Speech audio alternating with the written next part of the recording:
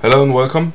My name is 3D Modeler on YouTube, and in this tutorial I want to show you a little bit about the biped and how to rig it and what you can do with the biped after you have rigged your character. So right now you're looking at a model that I did over the weekend, and this model is a part of a low poly competition we had at our school. So what I'm going to do, I'm going to show you how to rig it, and after that's done, I'll show you a little bit about the biped and how to animate the character. So the first thing I want to do is to maximize my view and zoom out from the camera, and then I'm going to hide these parts. Hide selection. And there are still some issues with my version of Camtasia, but I'm working on getting that fixed.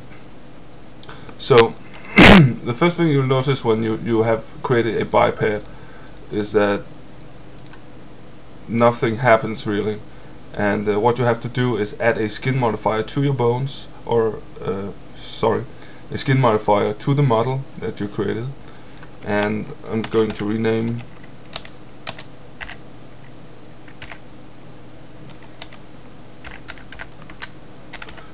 my model so I can figure out what the model is and where it is. So what you're going to do, you're going to add a skin modifier, and the skin modifier is in the modifier stack.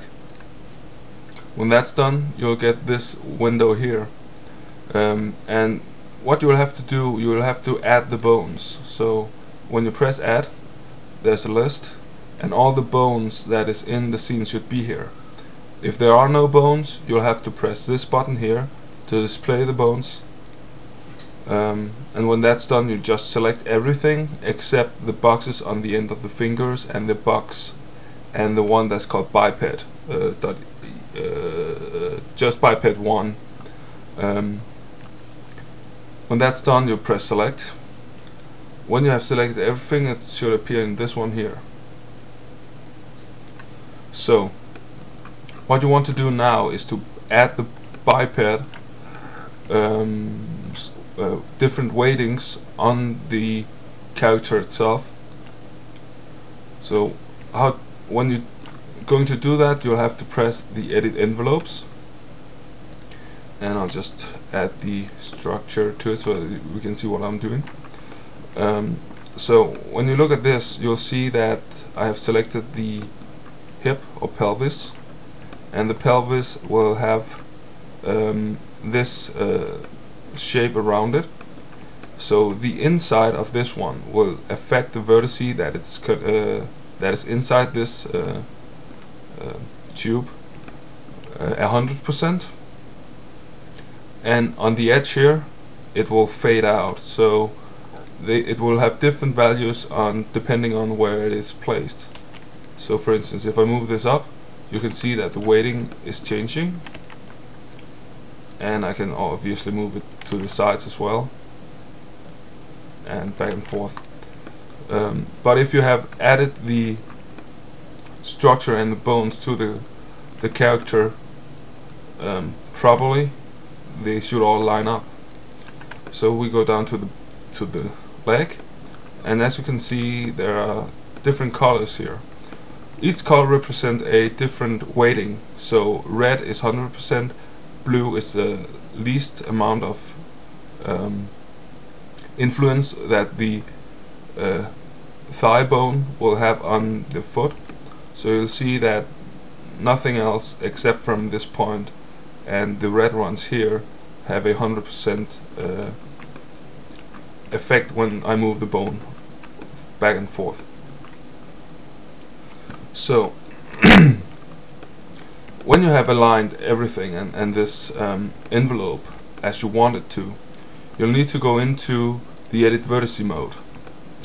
What edit vertice mode allows you to is to weight the different vertices individually. So when I go down to this vertice here, and I can see it has 0 weighting, and there you go, it's gone.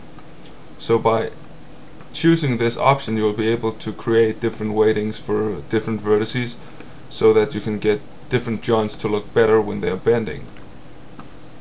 For instance, and I have to go out from this one here, and I'll just view the bones.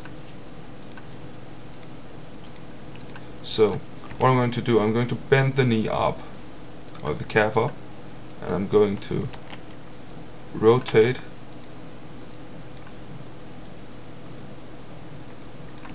the shin bone down, so, and back into envelopes.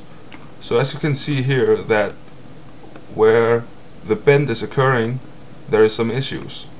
Where the bend doesn't look right, you can see here it thins down a lot towards the point. So there are two ways of doing this. The first one is by using a keyframing, or use keyframes to show you what is happening. So what I'm going to do, I'm going to add a keyframe. First one, and the second one, and the last bone here, and down. So as you can see, when I go back, you'll see the knee bending. So this can actually help us when we choose a weighting of the model itself. So back into the edit envelope mode and turn it up. So as you can see, the bend here occurs there's a very sharp turn here, and the knee actually collapses in on itself. So what you can do, you can select the vertices, and you can decrease the amount the weights will have an effect on the potential body part. So when I do this, you can see that the knee is going forward. And when I choose the other bone here and choose the same vertices, you see they go up. So what I've chosen here at the beginning was actually the most optimal position, and if you don't like this, you can actually choose another modifier to put on top of this. It's called modifier, and it utilizes the bones and the degrees the bones are bent, and creates a new transformation on top of that depending on the angle. So for instance, this part here, you'll be able to move that further out so that it will look more like a so that you don't get the collapsing of the knee. But I haven't experimented with that, so I'm sorry to say that I can't figure that out at the moment. But if you follow these steps, you should be able to rig your character. If there are some issues or questions, please post it. And in the next tutorial, I want to show you how to animate the skeleton or the biped inside your model. So this is all for now. I'm 3D Model on YouTube. Thanks for watching.